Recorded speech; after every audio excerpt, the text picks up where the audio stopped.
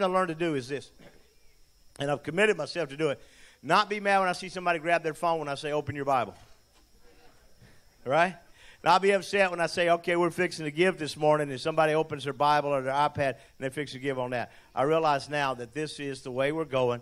I may not get there with you, but I know many of you are already there, so I'm just going to hush up and let you do what you do. But I'm telling you, when this phone thing first started, and I started preaching, and people grabbed their phone, it hurt my feelings. I don't know, nobody's paying attention to me. So if you see somebody that's gaming next to you, say, that ain't your Bible.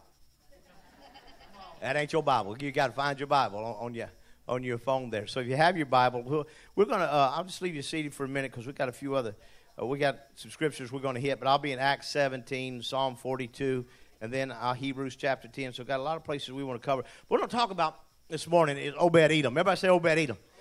Obed Edom was from Gath, and the scripture begins to lay out some thoughts here on him.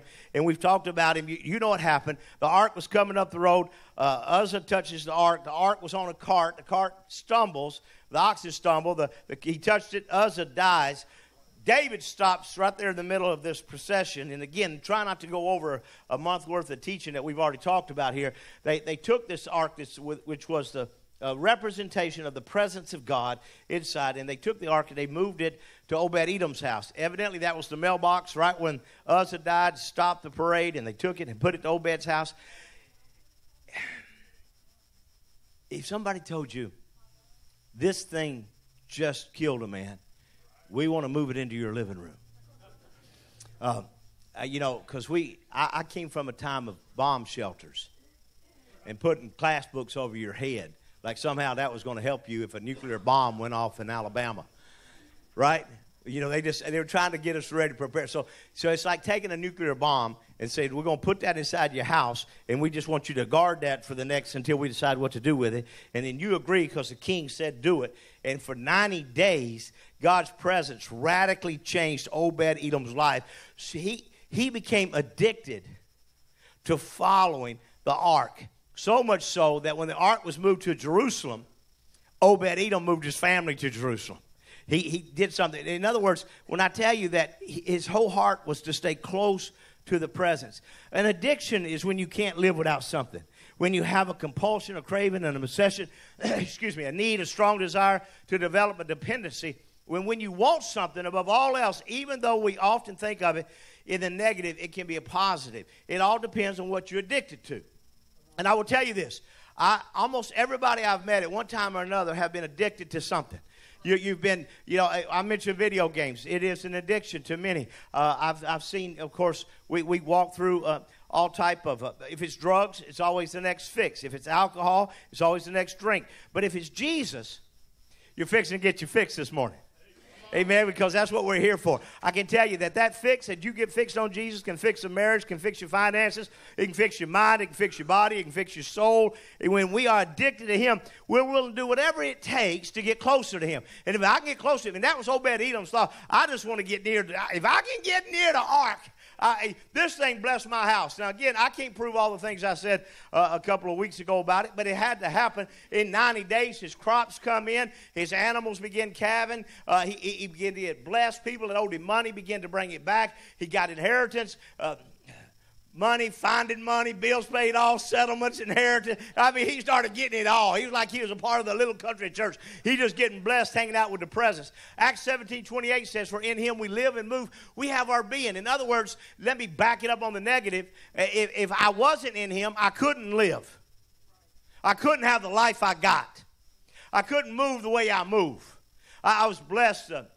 I did take our kids, my grandkids, up to Cheyenne Mountain Zoo. If you've ever been there, it's about 6,500 feet above sea level. The reason it's called Mountain Zoo, it's on the side of a mountain. And I walked that thing all the way to the top, seeing ever lions and tigers and bears. And I went all the way back down. And my daughter looked at me and she said, Dad, you realize you walked this whole zoo? That a few years ago you couldn't even walk, and now you're walking? Amen. Look at that. And now I realize, and I take the scripture, in him we live, we move, and we are beings. This is who we are. Not doings, but we have our being. Psalm 42:1 says, as a deer pants for streams of water, so my soul pants for you, my God. This was David talking. In other words, my thirst is for you. I got to have you. By the way, If you ever get in a whiteout snowstorm with a 70-mile-an-hour wind, you'll pray. His presence is oh so dear. His presence changes things. Matter of fact, I called this message living in known presence. In other words, you know that you are living in his presence. When you call on him, he answers. When you can sense him, you know he's around. This is Obed Edom. He didn't want to live without the known presence of God. He wanted to have that with him. Pastor, how do you stay close to God's presence? First, you got to read the Word. If you don't love his book, you don't love him. I've been studying. I'm so ready. I'm not ready. I'm getting ready for Muscle Car Sunday. 1 month away. Oh, man. Why do we do this to ourselves? The pressure's on. But we're going to deal with thy kingdom come. And I think about his kingdom coming and all the things that on earth as it is in heaven. How do I know that? It's in the book. And I read it in the book. When you do, just as food is for our physical bodies, our spiritual life needs nourishment from the Word of God. When you came here today, it was to get fed. Everybody say fed. Now, I hate when people leave church and go, well, I'm leaving that church because I didn't get fed. Look, if you're hungry enough, you're going to eat. Amen. I mean, there are things that would not be on my menu unless I was really hungry. Broccoli. I don't care how you cook broccoli. It don't matter. I've seen them fry it, cheese it, put it in the oven, boil it. It's still broccoli. And people say they eat it because it's good for them. Anything makes me throw up is not good for me. Through the Word, God speaks to our hearts. He reveals his plan to our lives. I get direction through the Word when I'm reading, so I got to stay in the Word. The Bible is God's love letter to us. Contained in this book are principles for life, wisdom, for dealing with life's issues, warnings, and encouragement. It's all in the book, but you got to get in the book. I've said this for years. Do the book, get the blessing. Get in the book. Find out. There was a day several hundred years ago, you weren't allowed to read this book. You weren't even allowed to look in it. You had to have a priest read it for you. You had to have a higher up read it for you and tell you what it means. I don't think we're so dumb that we can't read this book and find out what it means for ourselves. The problem is we still want to be spoon-fed sometimes. You get in this book. You start reading this book. Start in John. Read the book of John. Then flip back into Psalms. Start looking at the life of David. Get a chronological Bible if you need it to figure out where things are. Second is pray. Just simply talk to him. It's a lifeline to God. Tell him your feelings. He's interested in what we're going through. You got your phone? You can dial this number. It's God's phone number. Jeremiah 33:3. Just dial it up. It says, call unto me. Call me. Hey, call me. Text me. Call me unto me and I will. You get a live voice on the other end of the line. That's worth calling. And tell you great things you know not of. I've always called it God's phone number. Amen. Just get that in your head. It's easy to remember. Fellowship with others who are addicted to his presence. You know what I found out about addiction?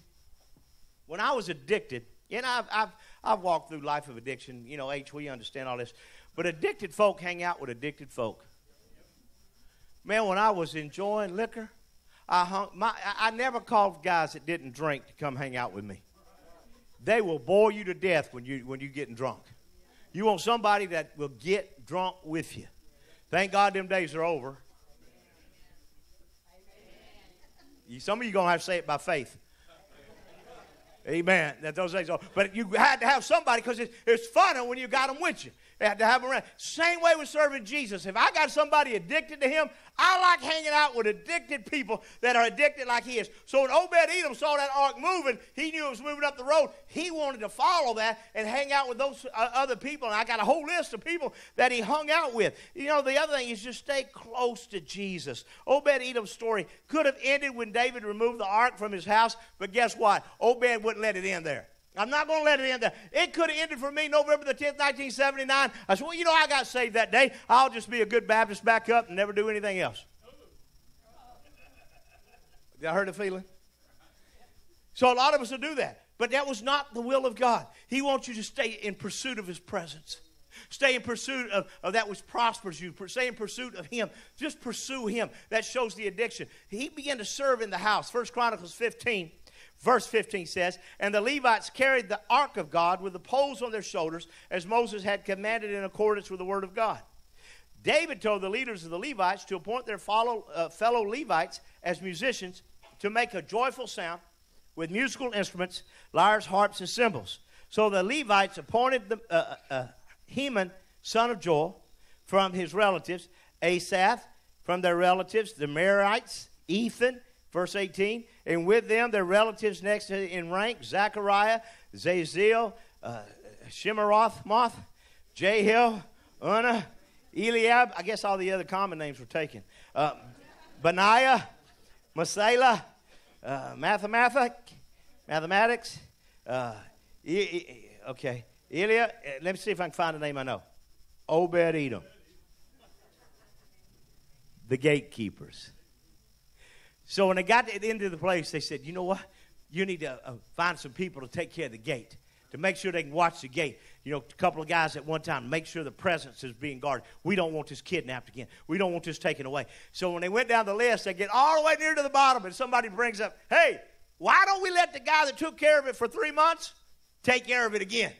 That's a good idea. So Obed-Edom stayed at the gate. He became a gatekeeper. Obed-Edom learned a powerful principle. The success of God's house and his house were intertwined. He would soon become that gatekeeper. My house, this house, they connected. When this house is blessed, my house is blessed. When my house is blessed, this house is blessed. I'm going to make sure it works that way. So he began to make adjustments. Everybody say adjustments. Mm-hmm. That was me driving yesterday. Seems like every time, I don't care if it's on a motorcycle or in a truck. I drove 800 miles yesterday. I'm going to tell you something. The hip starts working, and you got to adjust. I mean, I'm up under the pedal. I'm leaning back in the seat. I'm driving like my teenagers. I'm just, oh, man, I'm struggling a little bit. Adjust. You got to adjust in life. If you don't, you're just going to keep hurting. That's why you go get adjusted. Some of you can know about that. So he could just, so first thing he did, he contended. In other words, to toss, to grapple, by implication, to defend. Literally, when he began to guard the entrance of the house, when he contended, he began to adjust in his life. I've got to contend for something. I got to fight for something. I got to stand for something. If I don't stand for something, I'll fall for anything. So I got to have a purpose. I got to contend. And if it means being a gatekeeper, a doorkeeper, parking cars, working inside the church, vacuuming, I don't care. I want to be in the house. I just got to be near the presence. Second, he collected. Not only did he become a gatekeeper, somebody said, he kept it for 3 months. Why don't we let him take the offering? So he became that. Go to just 2 Kings 22:4. Go to Hilkiah, the high priest, and have him get ready the money that has been brought into the temple of the Lord, which the doorkeepers have collected from the people. So when you came into the house, you gave the money. What if we had somebody at the door? That's an idea. I've never done that before. But what if we met you at the door and just went ahead and took your offering right then? Amen. As soon as you come in, we ready for you right there at the door. How you doing? Get your phone out. Text to give. Go to app. Whatever you got to do. We stop you at the door. Be a line of people lined up. Give. Then we ain't got to do it when we get in here. Anybody's light bulbs going off? Anybody realize that may be more biblical? Hello.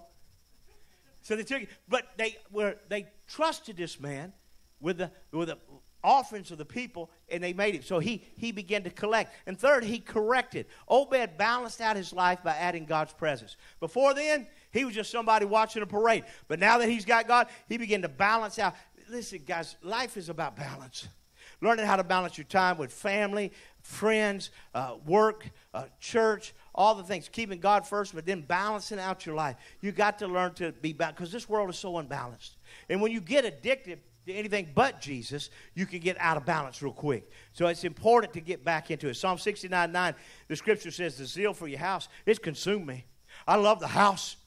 When I got born again, I just want to be near the house of God.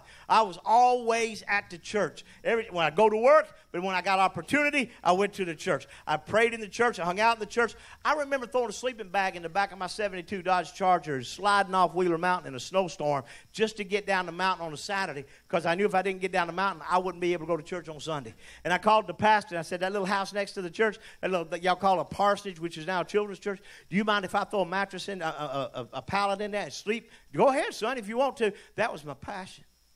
And when you got a passion for the house, and you just want to be near the house and be with the people of the house, it begins to shift your life. You begin to volunteer. You'll volunteer with the children, the youth, the adults. You'll pray with people. You play in the band. You clean up the property. You visit the home and the hospitals. You begin to mentor other kids around you. You give advice. You do mission work. You rebuild. You cook. You serve. Anywhere you can. What happened? I'm addicted to the house. I got to have this. God wants every member to be a minister. One of the biggest fallacies was we got ministers and then you got people. The scripture teaches you are a minister. You are somebody that lays hands on the sick. And I do love when you come to me and ask me about praying for people like that. But I'll also tell you this. There are times I need your prayers. And I look at you as a minister, and I believe you can pray. You can anoint with oil. Amen. You can go out and you can share the gospel. The one thing, we got decline going on right now. There's a decline going on in America like we've never seen. You say, what do you mean, Pastor? I see churches everywhere. They're dying. They're dying. They're folding up the doors. Amen. They're closing churches everywhere. I don't even know the stats on it. But the crazy thing is, in the Middle East, revival's breaking out. In China, revival's breaking out. There are people it's amazing what's happening. They're not moved by apathy or prosperity. And this is what I can tell you, because we mentioned this in the back room a while ago. Somebody said, well, one of the things is we're so prosperous that we've forgotten God. I promise you, if you get connected to the presence that made you and you understand this is what made you prosperous, this is what blessed your life. Amen. That in him we live and move and we have our being. And you connect yourself to this here. My friend, I promise, not a box, but the presence. And I say, God, if I got your presence, even if I prosper, I promise you I'll never forget you.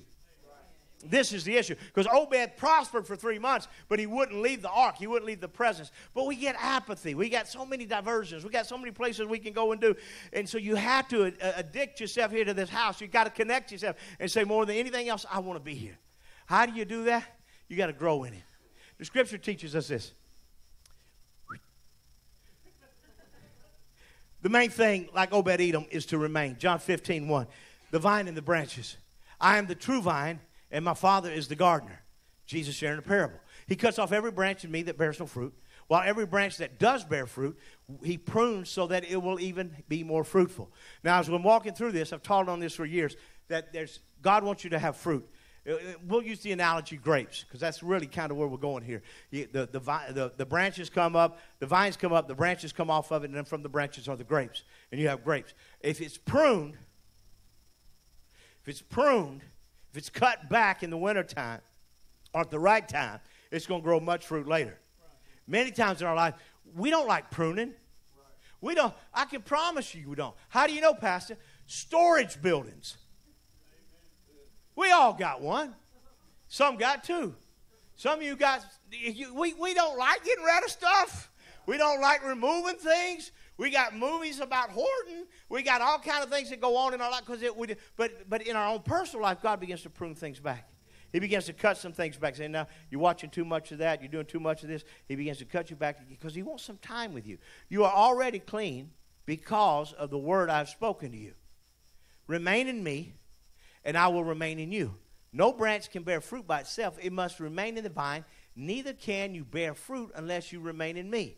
So the scripture goes from fruit to more fruit to much fruit. Now let me just tell you this. Let me back away from the individual. Let's look at the church. Every church should be bearing fruit.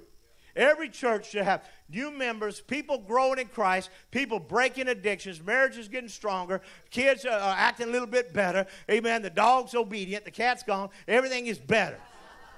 It's just good life. She ain't here, I can say it. Amen. So here it is. It's important that I remain in him. In remaining in him, things begin to get fruitful. What happens is we get a little fruit and we stop. God wants you to have fruit, more fruit, and then much fruit. He's always after more. He doesn't just back off. There's not a time in your life he's going to back away and say, you got enough grapes. No, he wants you to have enough to share with somebody. So there's fruit, more fruit, much fruit. And here's what I've seen in people's lives. Well, the more they get addicted to him, and maybe that may be a wrong word to use this morning, but I don't think so. But the more I'm addicted to his presence, I got to have it. Everything about him is something that sustains my life. The more I'm into this, the more fruitful I become. And the more fruitful I become, watch this, the more I bless him. The more he's honored by what I've done. So it's important. God says he lifts us up. You know, it was a kind of a bad translation. It says he cut you off. It's never the will of God to cut you off. The issue is he wants to lift you up off the ground and get the dirt off of you so you can grow more fruit. If he doesn't lift you up and shake the dirt off, then many times we get in trouble. Amen. We'll stay there and we'll rot. God prunes us. He cuts us back because of self, that we may be more fruitful. In other words, we begin to shift our priorities. You can't get addicted to this house unless you shift your priorities. Well, you know what my priority is, Pastor? I'm a CEO. Every Christmas, Easter, and other special occasions, I show up at church. And that's a little bit of a priority, but it's not the main priority. Amen. The main priority is to get addicted to it. God has been the one initiating the change now. Now he says, abide in me. You know, when we talk about, I've called it the secrets of the vine. If your life consistently bears no fruit, God will intervene to discipline you. If your life bears some fruit, God will intervene to prune you. If your life bears a lot of fruit, God will invite you to abide. You remain more deeply with him. When you abide in him, that's the touch point between the vine and the branches.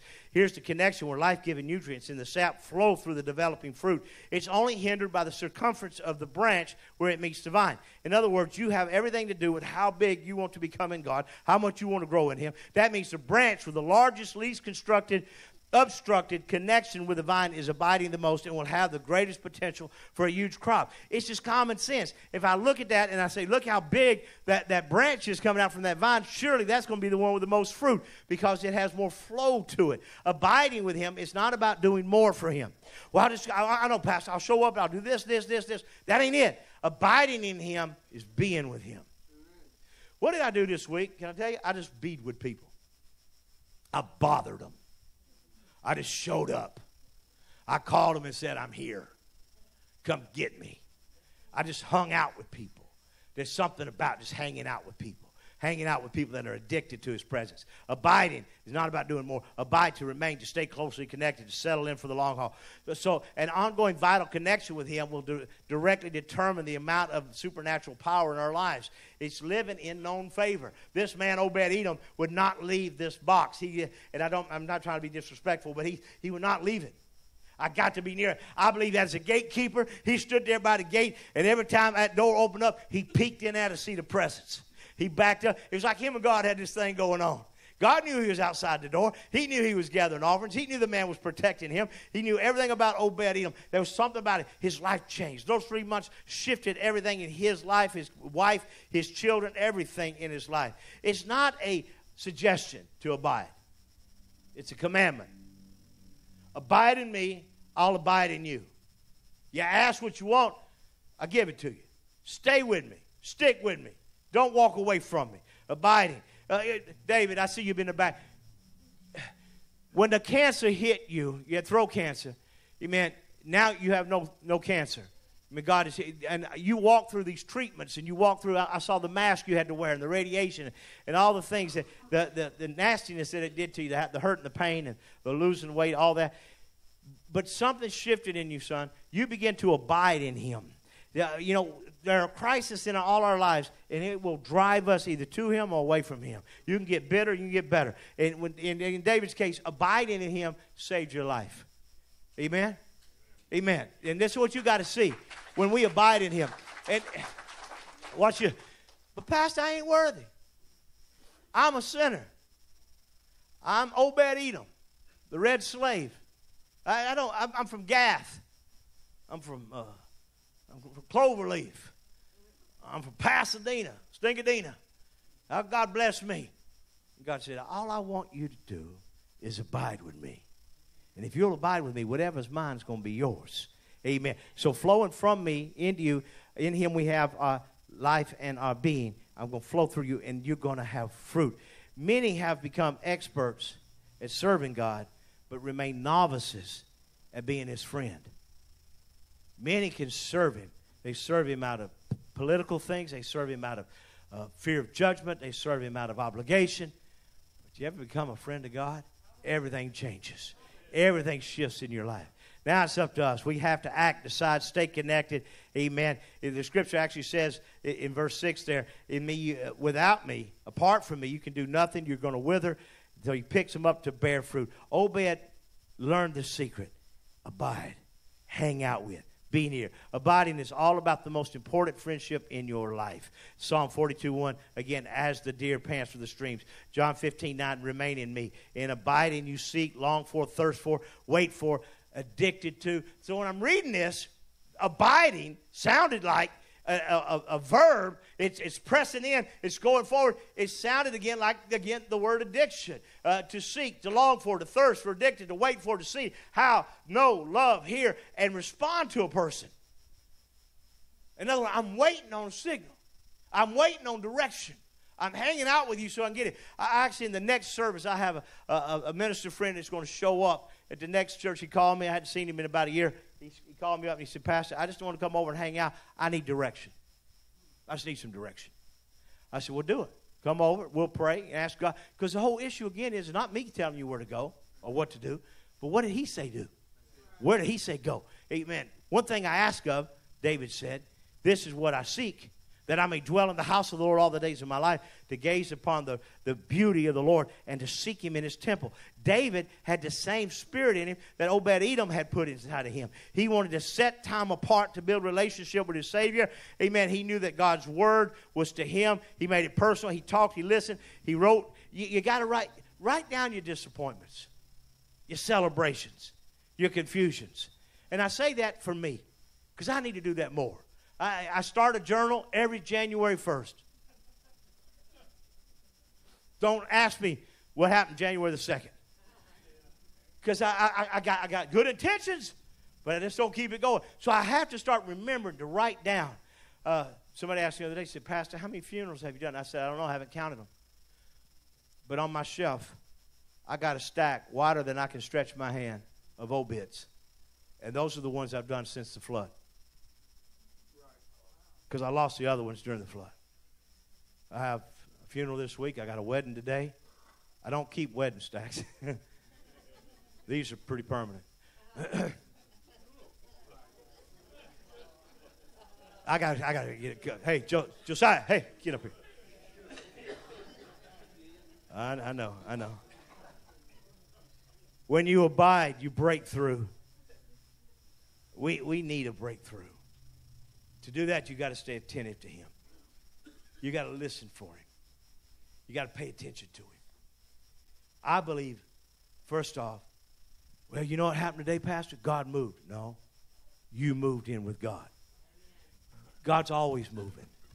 He's a mover and a shaker. I know what you meant to say. It's almost like saying the sun rose. How many know the sun didn't rise?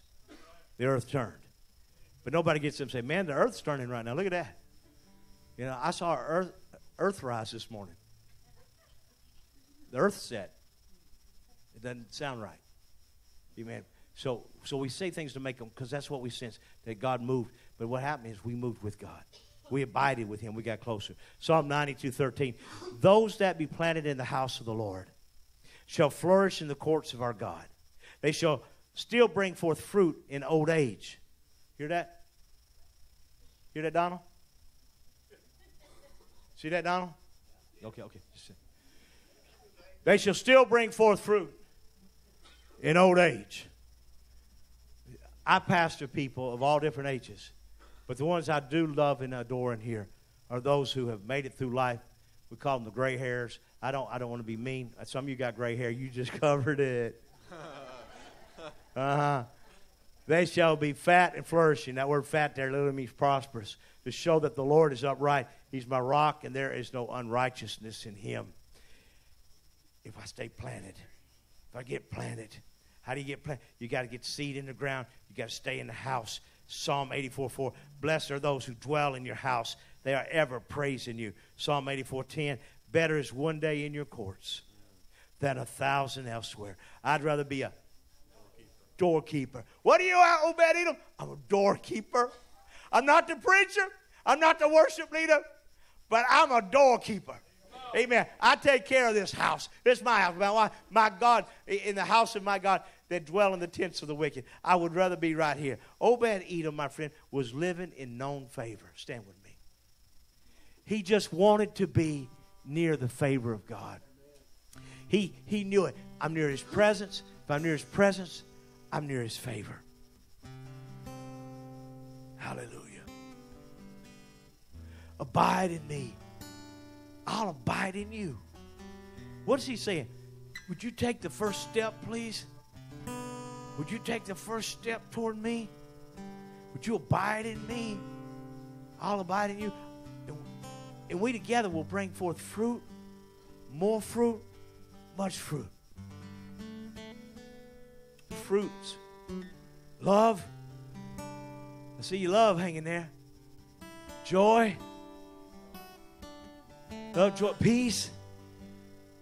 Long-suffering. Gentle. The only time you're gentle is when you didn't have to be. That's when gentleness is noticed. Some people can be gentle at certain times, but then there are times people being mean and hard. Can you just be gentle? Can you give a soft word and turn away wrath? Can you not let it be about you? Would you quit trying to defend your rights? Well, I'm mad because, and yeah. Can't you just swallow that and bury it, forgive it, let it go? Can't you just apologize? No, I got to say why I'm mad.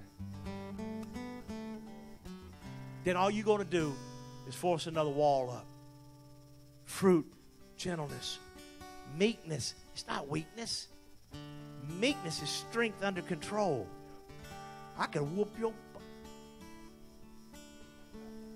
but I'm not. Fruit's hanging. Fruit's hanging. All the fruits. And what do? They equal people. The heads bowed for a moment, the eyes closed. It is my joy, my honor, my privilege to pray over you this morning. God, we want a church that brings forth fruit, more fruit, much fruit. Would you convict us about our addictions, God? That we become so addicted to you that everything else just begins to fall off.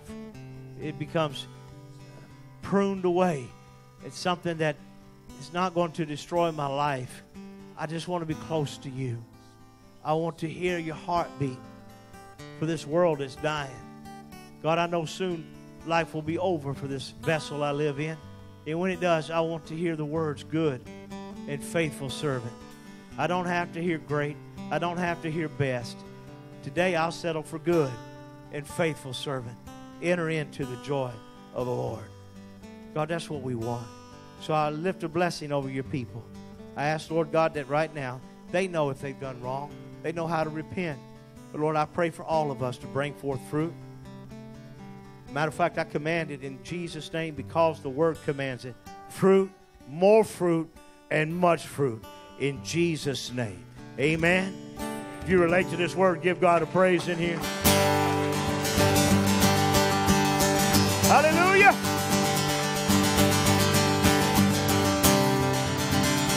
Oh, yes. Amen. What we're going to do this morning is I'm going to let you go back outside and get your offering and come back. We're going to take it at the door. Now, I'll be seated. We'll be nice. Our servant leaders will be going, well, then what do we get to do? We want to be a part of the offering. Amen. You guys have come forth. I thought Justin was preaching this morning. Looking good, man. Let me also mention he is single. Just want to throw that out there. Hard worker, full of integrity, great character. That's funny. I'm for you, man. I'm for you. It's live. Yeah, I mean, you're going to get, this thing goes live to the Philippines, everywhere. Put that camera on my man here now. Put that camera on my man here. We're looking for, it doesn't have to be a mail order bride. I'd like for you to get to know her.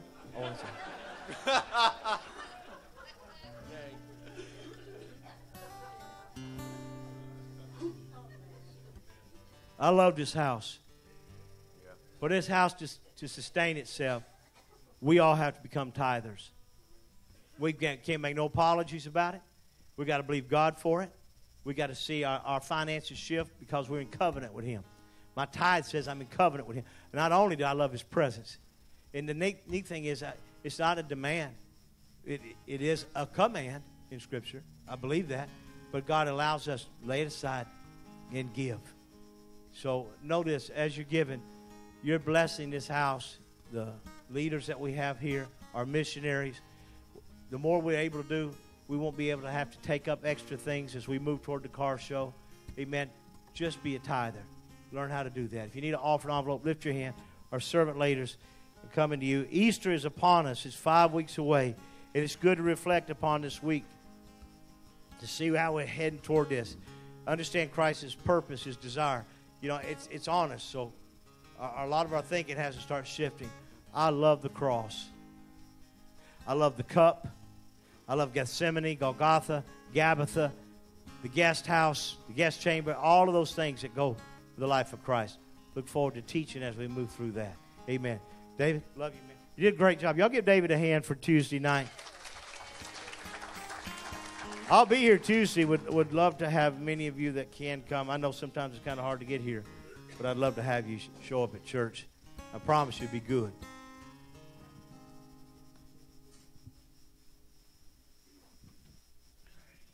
I'd like to thank each one of y'all for the support that you've given me through this week, the phone calls, the emails, the hugs, the Facebook messages, and the passing of my dad. He was a good man. He taught me to be strong. And I just want you to know that you're my family, too, and I really appreciate everything that y'all have done for me this week. Thank you. Miss Marie makes it easy on us. Amen. She's always always helping. Appreciate you, ma'am. March 17th. Did you guys already ask for tithe and offering? Okay, I just want to make sure. No, I mean, just in case somebody missed, if you need one, you go ahead and lift your hand. They will make their way to you. March 17th, Lift Ladies Bible Study today. Okay, today. See, you know what I like about this is it always teach me what day it is in the month, you know. Every time I do it, I'm like, oh, okay, March 17th. There you go. March 22nd. This Friday, we will. Last week, I was like, no, that doesn't seem right. It is Friday. And if you can make it, come hang out with us. It'd be a lot of fun. 80 kids. 80 kids this week. And then, guys, this is just another place to get plugged in. Just another place to meet us, talk to us, find out what we're all about. That way we can find out what you're all about. Amen. March 31st, Clothing Ministry and Tating Pantry will be open. That's on every fifth Sunday of April 1st, we got your 6 military and spouses. Guys, if you've ever been in the military, it just gives you opportunity for resources. April 5th through the 7th, Jewels for Christ. See Miss Diane Spurlock. She'll be in the back. There is a sign up in the back, okay? It really is an incredible thing.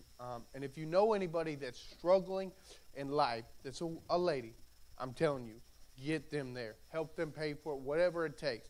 Because I promise you, the discipleship that happens in that place will change their life. April 14th, Muscle Car Sunday. It's already here. I mean, we got a month, and it's here. April 17th, Easter egg donation. April 17th is the last day. Guys, any Easter eggs help. And I can say this, my kids, they run around out there, and they get excited. But all the kids in the house are blessed for a few dollars. So if you guys can just donate a few dollars, you really do change the way those kids perceive Easter. And yeah, it's a goofy little tradition, but the truth is they're in church. A lot of these kids will not come to church. Again, CEO. These kids are CEOs because mom and dad's CEO. You're blessing them, and you're giving them a good taste in their mouth about what church really is. Amen? Today we're believing God. Oh.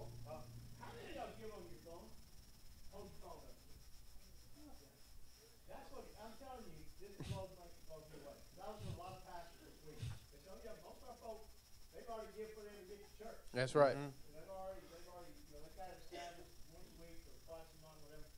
Again, let me see the phone. So when we do this as we give you that, hold your phone up. The way Pastor knows.